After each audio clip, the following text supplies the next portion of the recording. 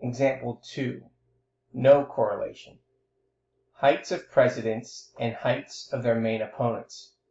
Listed below are the heights in centimeters of presidents and heights in centimeters of their main opponents in the election.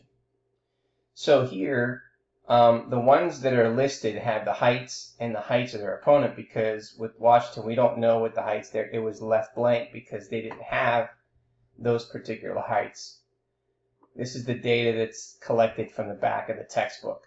So they're going to graph the ordered pairs that they can graph.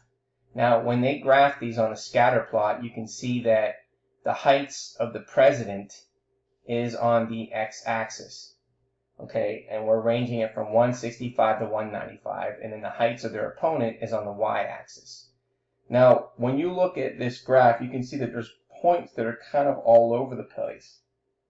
It doesn't give you sort of a unique pattern for you to see what's happening, whether it's increasing or decreasing.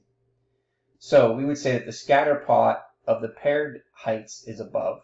Now the points do not show any obvious pattern, and this lack of pattern suggests that there is no correlation between heights of presidents and heights of their opponents.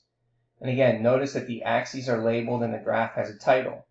This helps, again, the reader interpret the information in the graph. Now, no correlation tells us that the plotted points do not show a distinct pattern. So it appears that there is no correlation between heights of presidents and heights of their main opponents.